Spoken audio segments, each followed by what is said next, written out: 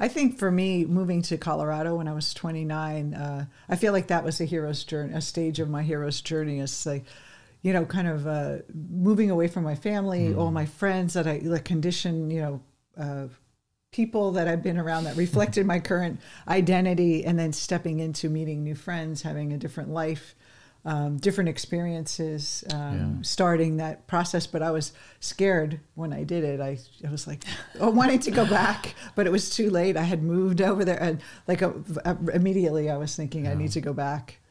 Yeah, and we'd be fools if we weren't scared, essentially, because it is scary to go into the unknown. And what life is doing there, it's calling us to enter the unknown aspects of our mind, of our psyche. And the people that dare to go are the ones that end up transforming culture, transforming society, coming up with new ideas, new ways of doing things. And so it's an important function for human beings to have. Not everyone is called to do it, or is able to accept the call. Maybe that's a better way of putting it. But those of us that are willing to accept the call, then we go on our journey.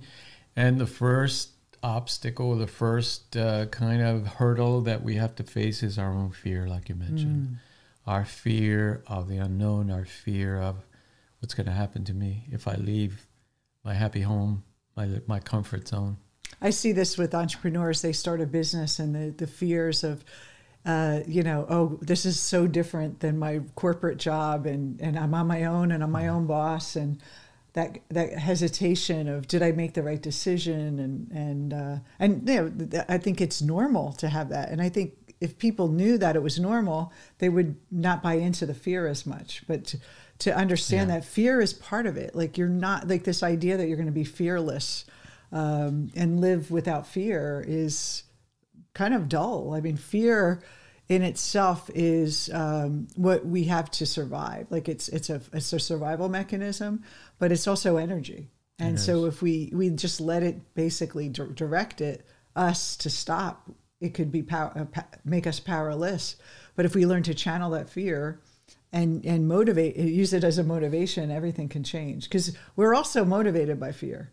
Because if you think about it, you could either be afraid of the change, or you could fear the status quo. And for me, point. I was like, I am not going to live my life. I'm not going back to the corporate world. I'm not going back to New Jersey. I got to keep pushing through. So fear can actually either push you forward or keep you stuck.